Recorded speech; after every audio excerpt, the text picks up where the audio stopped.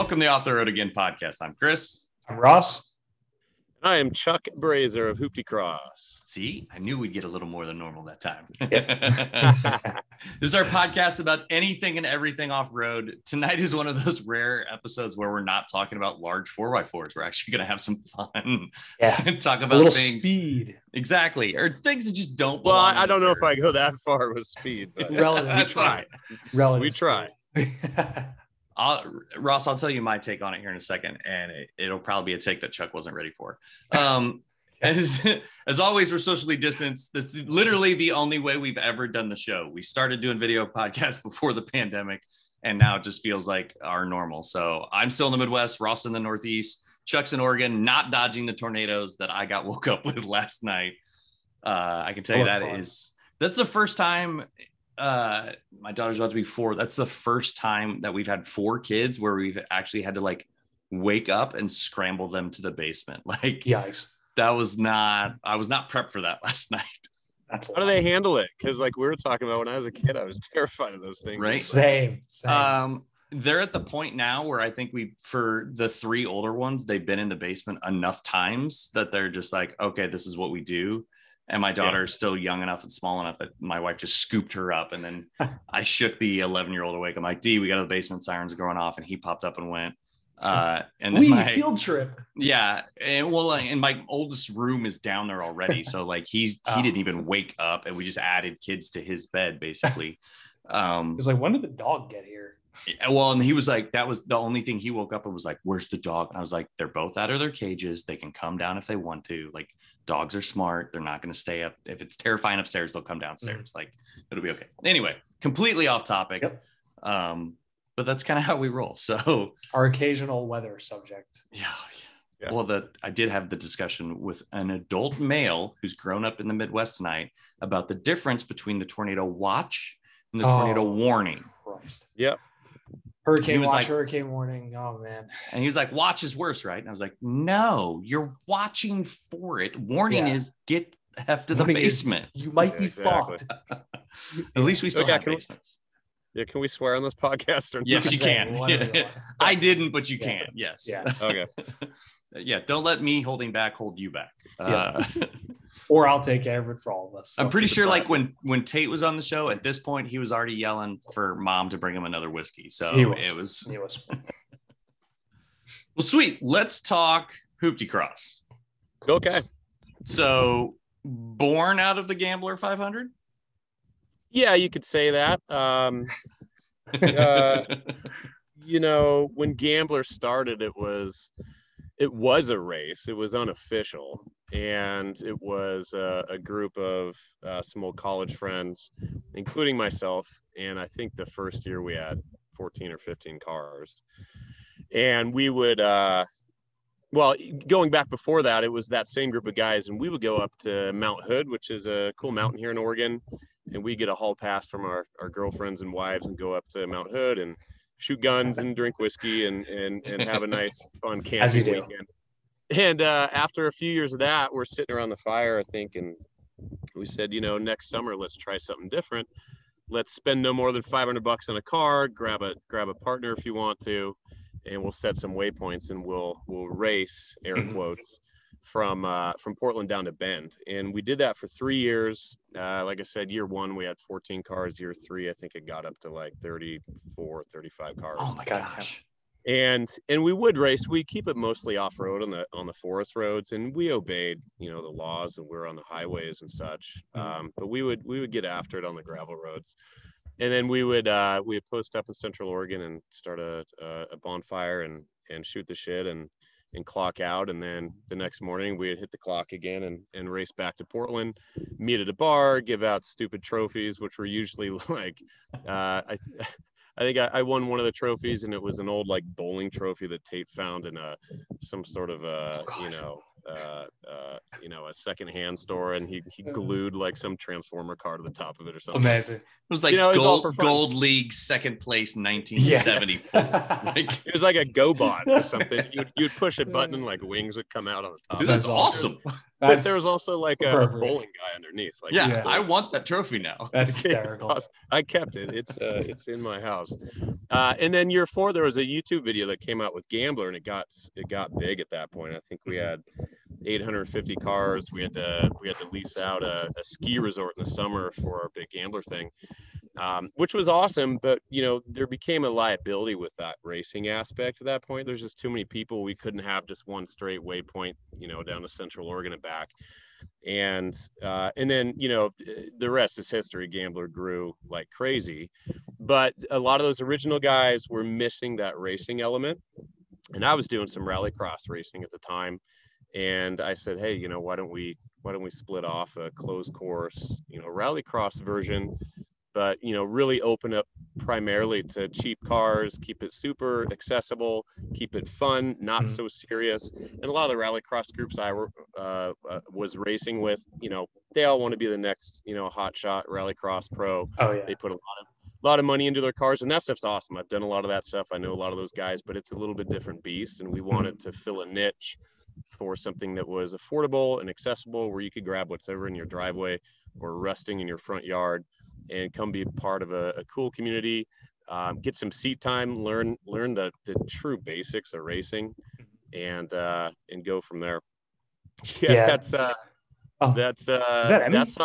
It's Emmy. That's one of our events with, we were fortunate to team up with the Mint 400. So that's down in Prim, right next to the start line of the Mint. Matt Martelli Brothers are awesome. Shout out to those guys to invite us to run a short course. There was an old Lucas oil track right next to their start line. And we set up a short course there and ran our HooptieX. That's an old Lancia throwback car, but it's a Subaru Justy. That's the fastest I've ever seen a Justy move. Well, it's the paint job and the stickers, right? Exactly. And the dirt behind it. Wing, yes. It's all relative. Yeah, that's Randy Wojane in the Justy, and Emmy Hall in her Miata. Emmy's awesome, by the way. We recorded. Emmy was our guest last night. Yeah. Oh, cool. Very cool. She's been on the show. Shout out to Emmy. I told her we had a theme this week. that race was actually kind of interesting because that Lucas oil track, it's kind of a figure 8 that's like pushed in on one side, but it was wide enough where we could actually run 2 lanes. And we don't do head-to-head racing just for liability. We keep it more simple. It's like time trial. You're racing against south real quick. But the head-to-head stuff on that track worked because there was enough room to do 2 lanes, and people loved it. And people were doing side bets on the side and going head-to-head in their classes, and it was a blast. That's a really long answer to your question, but no, you're good. So no, but to your point about how rallycross and even autocross, like cheap racing is really only cheap until you start trying to be competitive, and then you're like 5 digits in and it's not cheap racing anymore versus like this. I mean, that's what, like an early 90s Thunderbird. It is. Yeah. It's in the air. A couple grand into that car at most, right? Like, yeah, he calls that the Thunder Turd, and it lives up to its name, but he also sends it. Oh shit, that is a lot of airtime, right? I know that was some yes, slumber, it is. obviously, but Still, there's 2 feet of air under the car. that's fucking terrifying. What bounced off of it in that video? Something ejected itself from the back of that as it landed. Bump stop. Oh God knows, probably something out of his trunk or who knows what. But he kept racing all day. He was a hero. He got extra points that day for that sense, for sure. Deservingly so.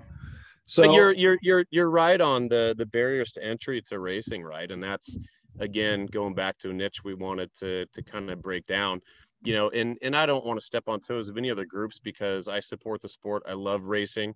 My goal is to get people out, introduced to it. And then, I see so many people that end up having natural talent coming out for the first or second time racing, and they end up moving on and doing more SCCA stuff or more organized racing. But yeah, I mean, when it comes to fire suppression and safety regs, and annual fees and stuff like that, it gets expensive, and it keeps the common kid that may want to really go out and at least try something out of it, right? Yep. So yeah, I want to do this so bad. I can feel I feel it in my spine already. I don't feel that so yet. What are the you will the next day. How about exactly. That? What are the most common vehicles you see in HooptieCross, and what's your personal, like, if you were to recommend somebody just get into it, like, what would you tell them to seek out? Or is it just like caution to the wind and whatever's on Craigslist? Anything for Dale. Yeah, do it for Dale. Do it for Dale. You know, so the first question was what are the most common vehicles we see? I can't answer that. We race everything. We really do. I mean, it's not like, and here's a decent example. You go to an ARA event or, an organized SCCA rally event, and you're looking at a field of 90% Subarus, right? Right. And in our field, there's no majority of anything. I mean, we race limousines, we race, there's an Audi right there. We race side by sides, every sort of sedan, two-door. We do rate, that's a stage rally car. Those guys come out and join us, SUVs.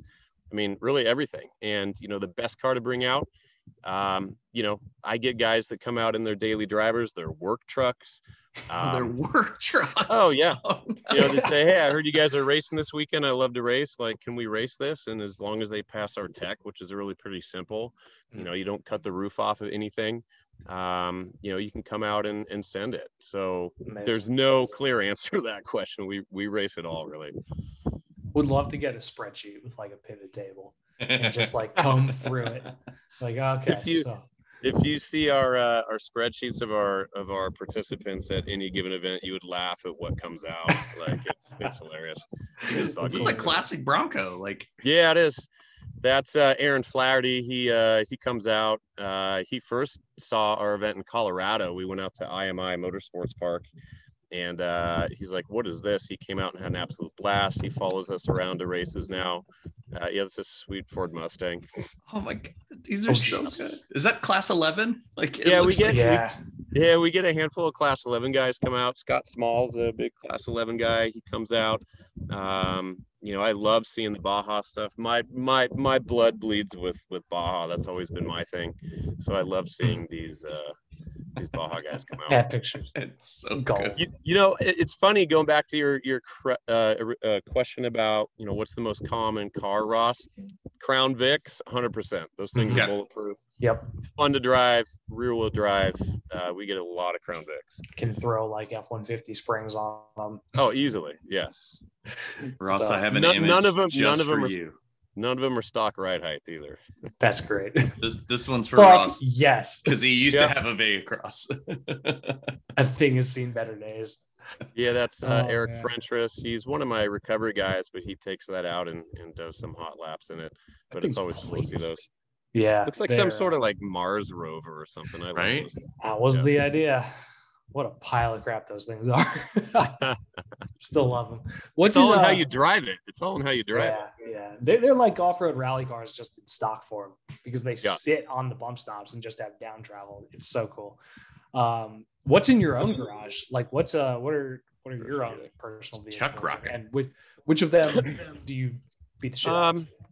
I've had a handful of vehicles. I've got what's right behind me, which is a late year 2017 Nissan Titan diesel. Nice. It's kind of my work truck to run these events. Nissan had a good idea putting that Cummins in there. It's been 50-50. That 5 liters, the smaller 5-liter turbo diesel. I've already been through a couple of sets of injectors. So, I don't know if I'll go that route again. I've got a 1989 Nissan hardbody extend cab. Yes. V6 4-wheel drive. If you guys are perusing my social, you may see it. I built that truck as an homage to Roger Mears back in the late 80s. When I was a kid, I'd watch ESPN Baja 500 coverage, and I fell in love with that truck. And so I bought a 600 body and mocked it up like Roger Mears's Budweiser Nissan truck. That's so good. I've had a couple classics to show off-road racing. Yeah, it was all grainy, like 7 pixels, Yeah. What else have I had? I had an 80, not the hot year, which air quotes was the 84, but I had an 86 Fiero, which I mocked up like a Lancia start a rally. Rear engine, worst water pump, by the way, in history to replace. I've had a couple classic Broncos, not really for racing, just for fun. What else have I had? I think that's about it for fun cars. A good variety. Yeah, it is. Definitely. I mean, the friggin' diesel Titan in of itself is like, out in left field. That they didn't move a lot of those things. It does a pretty good job. But again, if I'm gonna go diesel, I'm probably gonna go for a Ford F-350.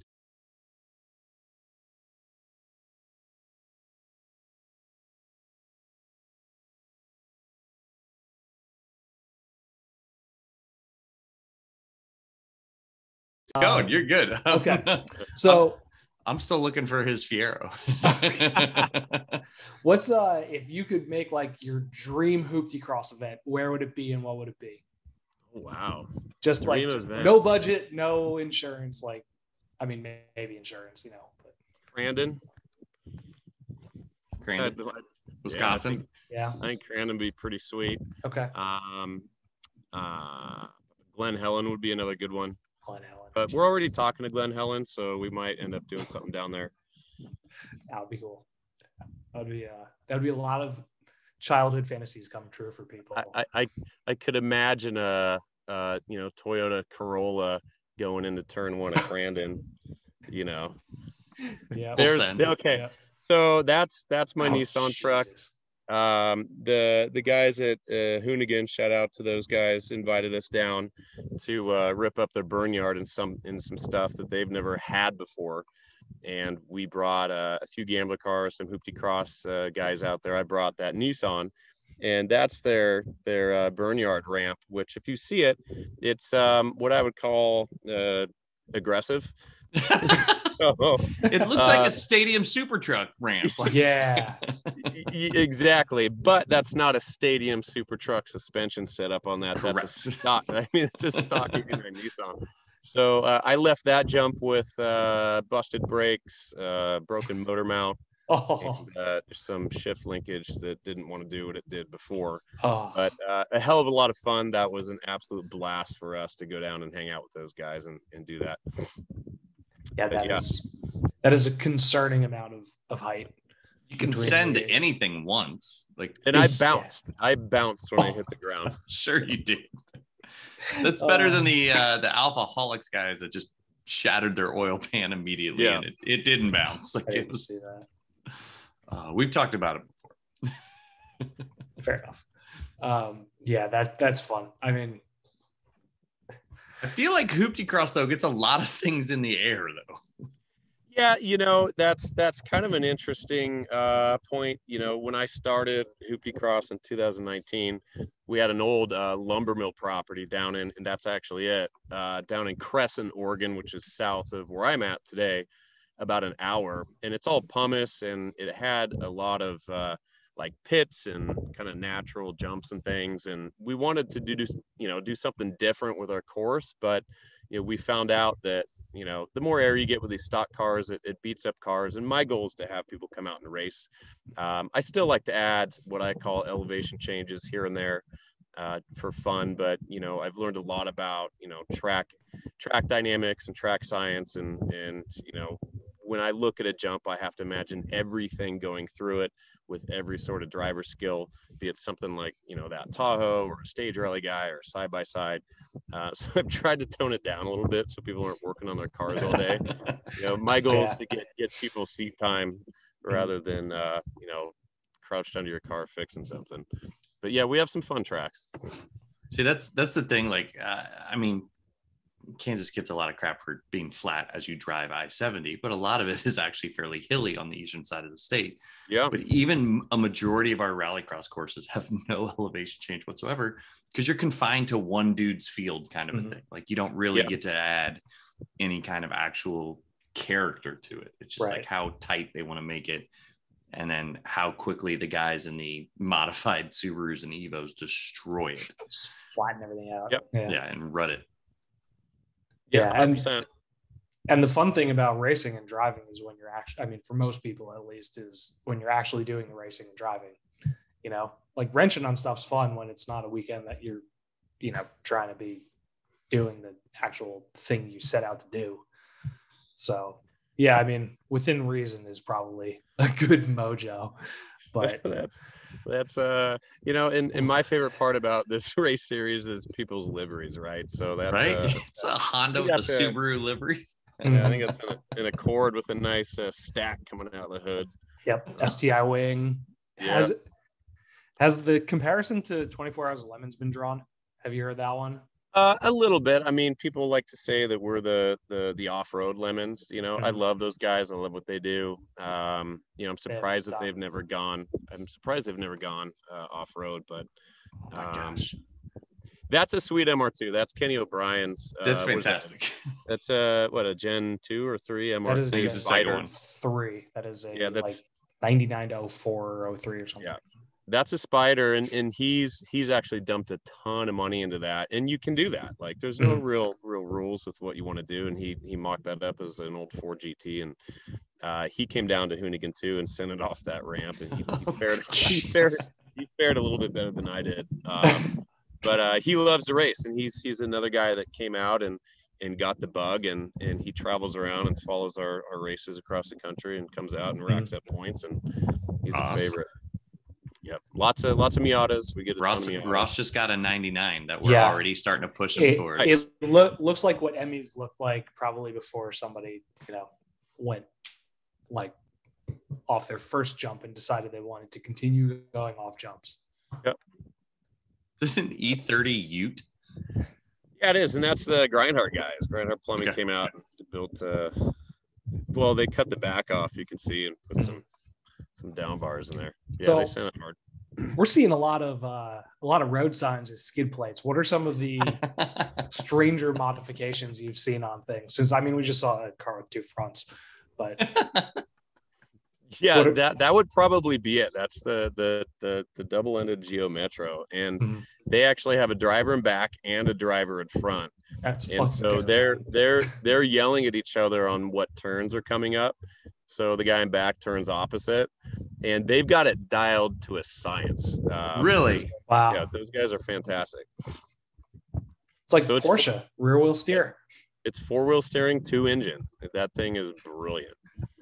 So one dude's running in reverse the whole time? That's correct. He's looking over his shoulder the entire race. Oh my God. Oh, man. Have you tried it? Have you got it? You got it at some point, right? Like at least in a parking lot or something. I haven't, but I've gotten so much video of these guys. I've talked to them. I'm too busy running these events. I don't have time to get behind the wheel, but these guys are my heroes. That's probably one of my favorite cars actually that comes out. What are some other highlights for you? Oh boy. We went down to King of the. We're going to make you offend people because you didn't pick theirs. How dare you not mention me? I don't know. Every race is a highlight because it's so much fun. And, the interesting part about these races is that, people bring out what they have low mechanical sympathy for. And so unlike a higher level racing, when somebody breaks something on course and they're pissed off, if you break something on course on HooptieCross, usually the crowd's giving you a standing ovation and you're on your hood, doing this sort of stuff. And then there's an army of guys that are willing to get you fixed up and back on course. And that's great. That's my favorite part about it. Location stuff, people we've teamed up with. That's in I think that's Roush World in Michigan. Just the fact that it's an Alero with a trunk that won't close. Oh boy. They're supposed to have that closed. That start line I love that start line because they get ejected out of the storage container. It's like the Baja start line where you remember when Robbie Gordon launched himself over the friggin' start box? Pretty sure he got yelled at for that one. Yeah, that was frowned upon. That's pretty good though. It looks like the last obstacle course in the TV show Wipeout because they launched them out into the water. Oh man, yeah, that's a good comparison. It's like Wipeout for cars and drivers. Yeah. Just not a lot of big red balls. Yeah, when I started this, I wanted to do something rather than just dodging cones in a flat field, right? Like you were saying Kansas. And you know, autocross is fun too, but you know, it's pretty one-dimensional. So we wanted to do something a little bit different, which is why we mix up our tracks. This weekend is our biggest event of the year, which is our combination Gambler 500 and HooptieCross here in Redmond, Oregon. We're expecting probably 3,000-4,000 people. Our racing grid is 100% full. We're on 180 acres of gravel, so this is going to be one of our first straight up gravel events. We had a track test day, and some of the guys were comparing this to like a dirt fish sort of compound as far as the surface conditions. So it's a little bit different. It's fast. It's drifty. It's almost a 2-mile course out here. So you know, we like to mix it up. That's a long course. Yeah. I'm looking at your schedule here, and you guys got to come to the Northeast. Yeah, we do. We ran a race out in New York last year. The track didn't really end up working out just because it was basically sand. But you know, where in New York? Oh gosh, where was that race in New York? It'll come to me.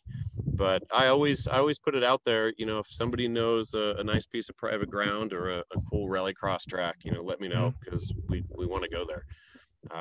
Northeast is actually a spot that we haven't hit a ton of, but there's a lot of rallycross contingent out there, and we'd like to get out there. So if you know anything, let us know. I'll do some thinking. Yeah, New York's a big state. Dude, I'm sad I missed the one that was literally in my state. And Morris not County even that far away. Like, that's like 2 hours west. I could have been there. Damn it. Shout out to the fairgrounds in Morris County, Kansas. That was a fun event. That was our first event out there, and it was a hit. They let us truck in a bunch of dirt, and so we made a really fun course that was a hit. It was great. That sounds pretty accurate for Kansas. Oh, you're gonna bring dirt? Sure, that's fine. Well, we had to add a little elevation since Kansas is like that. It's like Monster Jam. You ever see the time lapse videos of how they turn like a football stadium into a Monster Jam stadium overnight? Oh, it's wild. Yeah, like hundreds of trucks worth of dirt. The dirt guys are absolute ninjas on those skid steers. You know. Yep. You get to play with any fun construction toys in creating the courses. And that's quietly one of my favorite parts about doing this is hopping on a bulldozer or a grader or, you know, a box blade and just plugging in some tunes and creating something that you can look at and that, you know, the next day people come out and have a blast on it. So I love doing that. To that point, like, how much of it is actually planned out ahead of time? Do you guys like you and a skid loader just having fun? A little bit of both. I mean, there's, you know, we race at a couple of motocross tracks too, so there's obviously some infrastructure that's already there. You know, but we don't go over like the whoops that the motocross guys do, so we have to manipulate some ground a little bit. But I've got a lot of friends with, you know, large pieces of private ground, and they say, hey, can you run a track here? And I go down. If there's a ton of trees, obviously that's an issue. But if it's, you know, fairly mild like that and it's open, then I bring a dozer in and carve up a good track. Again, when I make tracks, I have to imagine everything from a limousine to an RV to a side-by-side to you know, some guy that's got a heavy foot and a rear-wheel drive Corvette. And so, you know, I need to see the layout. And so, you know, I've got to build a track that can accommodate all those guys from all skill levels too, right? Dude, I apologize to the audio listener because I'm just going to keep laughing because I'm just scrolling through the Instagram page. I'm with you. Every time I see this stuff, I wild. I laugh. Yeah, that's Todd Tebbs in his little buggy. He's awesome. He comes out. That thing looks like it's been through Baja, like that, or could be through Baja. Yeah. We get a lot of purpose-built stuff. They fall into one of our 4 classes, which is called Super Soft class, which is any purpose-built vehicle that's meant for off-road. So side-by-sides, trophy trucks, those buggies, any sort of you know, Baja class stuff that comes out, we put them in a Super Soft class, and then that's going to be your 2-wheel drive garbage class. So that's our most popular class. That's a nice Escort, right? That's Matt Cowart. from Conversion Brewing that he sends that thing. And then we have Nice. four-wheel drive garbage, which is again cheap four-wheel drive. That can be a cheap Subaru or a cheap, four-wheel drive truck. And then we have Hater, which is going to be something arguably over $500. Yeah. So that's going to be your daily driver or a nice stage rally car. That's actually Tate in his Miata, his Paco Motorsports lift kit. There's more going on there than just a Paco Motorsports lift kit. Well, this is the one that Jesse drove too, Russ. We've talked about this. I know. Yeah. I'm just bringing it up for the listeners. Oh my God. That would be a Hater, the nice BMW, and then you got a nice Dude, that car does look very normal really and clean. stock. Yeah. Minus Holy the back. cow. Oh, that looks like one of those hill climb race trucks. Yeah. From like, where is it? Finland or whatever. Iceland. Yeah. It's Iceland. The paddle wheels on them, and Yeah. they shoot across the water before they climb the hill. There's a huge race Jeep contingent in Oregon and Washington, and those guys have their own series, but they cross over and join us on occasion.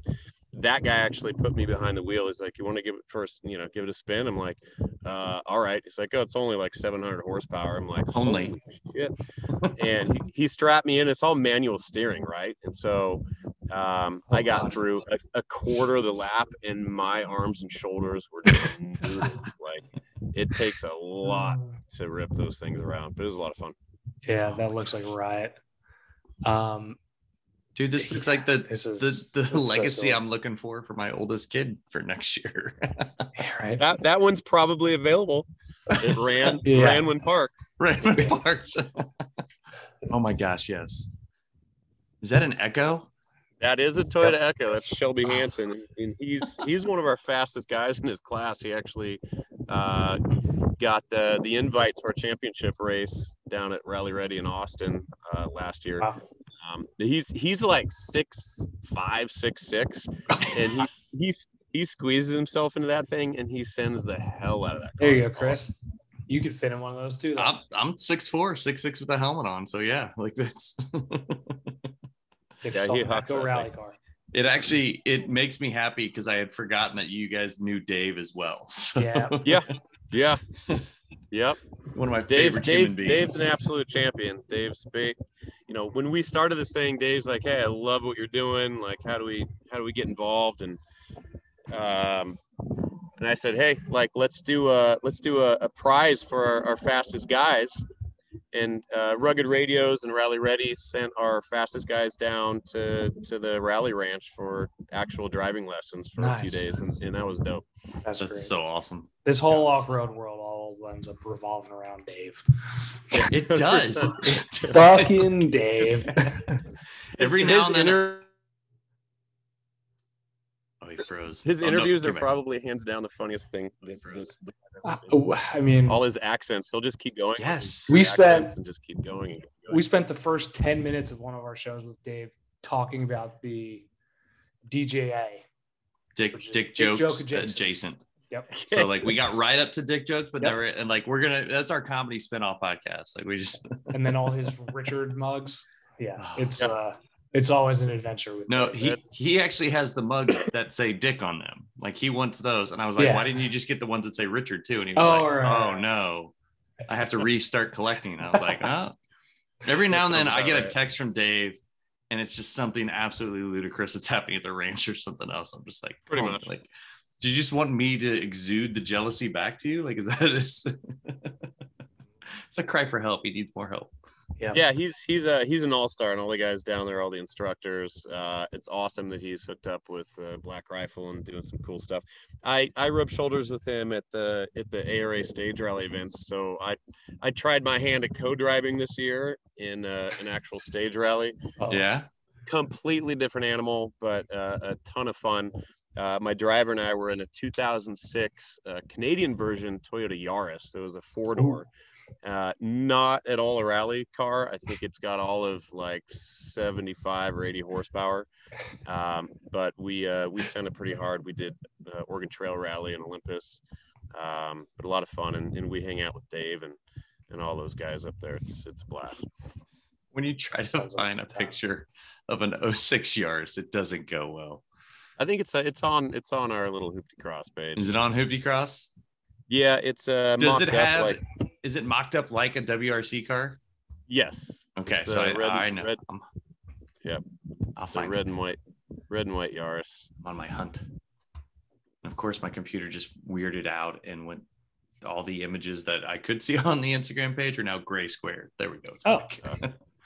Yeah, it's like our maybe 20th post down. You can see. I actually did a over under.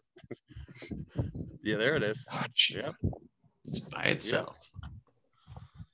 And co-driving's a riot, man, because you're sitting low in the car and you're reading pace notes. I've never written pace notes before, but that's a crazy world to sit there and try to read while you're going 130 miles an hour over I'm good. No thanks. I always worry about like the motion sickness element of it, but like, is there part of you because you're reading the course notes that you're actually your body's prepping for what's coming as you read it, kind of thing? So the fast guys, they never look up, right? Okay. So when you're looking at Travis and his co-driver and Ken and his co-driver, they're going so quick that those guys never look up, and so they can feel where they're at, which was 10 notes behind. So in a Yaris, a 2006 Yaris, you're not going that fast, so it gives me a chance to look up every now and again, and I'm maybe a turn or two ahead for him. And I've been lucky. I don't get motion sickness, but I was definitely nervous about it the first time I did it. Yeah, there it is. There's the over under for you, Ross. Yep. Yeah, that's the old Gazoo Racing team versus us. That's so funny, dude. I knew they had aero, but I didn't realize it was that much aero. It's a lot of aero. It's like what Tate did to his Vibe with all that JB weld. That fucking thing. I love it too. My God. Shout out to Eric Frentress. Eric Frentress, a great driver. He's kicking butt. That was our first rally, and we took the first time rally award. We actually got third, so we made podium our very first stage rally. Which was pretty cool. That doesn't suck. No, it was fun. He was hauling butt.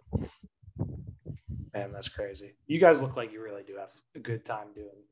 Oh, that's what it's all about, you know? I mean, I got a day job, I do other things, but this is what keeps me in check and keeps me in balance. And, again, I think the part about all this is seeing people come out for the very first race and they get behind the wheel and they hit racks and they come back and they're like, holy shit, this is the funnest thing I've ever done. And on top of that, then they start following us from race to race across, and then they get better and you start to see them improve their lines and actually improve their skill set. So to see fresh racers kind of enter the sport and then move on to other groups, that's a home run for us. It's fantastic. That's actually at the site that I'm at right now.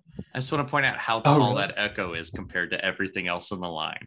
I mean, except for that Yamaha YZX or whatever at the front, which is a $30,000 rig. There's another MR2 Spider right there, mocked up like an old Celica. Yep.